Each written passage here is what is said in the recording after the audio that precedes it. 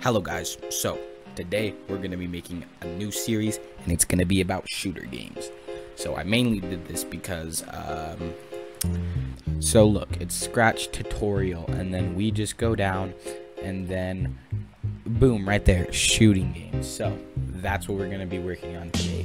So basically we are going to make this move today, alright? So we have a very simple script for this. It's when this is clicked, forever. If key right arrow or key D is pressed. So this way it will either do the WASD or the arrows, which I know a lot of people like that, you know. So basically we're gonna change the X by 10. So now if you see what this does, oh wow.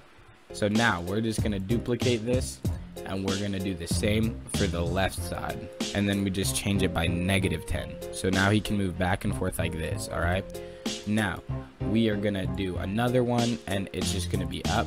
Finally we're gonna do down.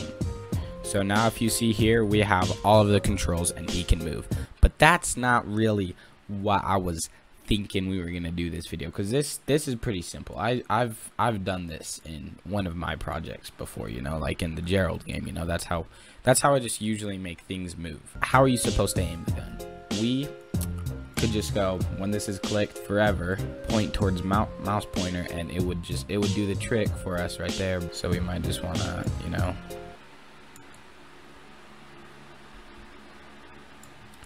so this way, yeah, you see how he points at the mouse pointer? We are going to make a bullet. So this is actually going to just be, well, I mean, I think it's pretty self-explanatory what this is. So let's now code the bullet, all right? We're going to say when this is clicked, forever. If mouse down, then we are going to create clone of myself, all right?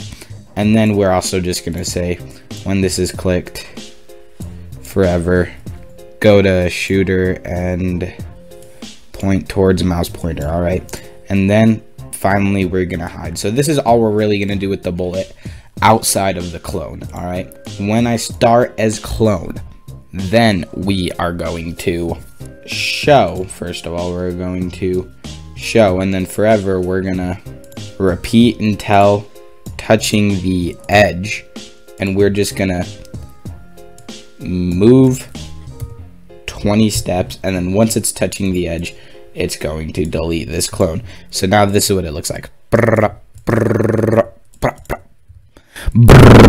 That's what we have so far, you know. So what we're gonna do is we're gonna say if mouse down, create clone myself, and then wait until not mouse down. So then it's only just gonna do it once for every time that we click. So that is basically, that's really all I wanted to cover today. That's the essentials. That's like next time we're probably gonna work on the enemy. So yeah, just stick around for that if you want to see this. Subscribe to be a part of the Gerald Jogger, and I'll see you next time. Bye.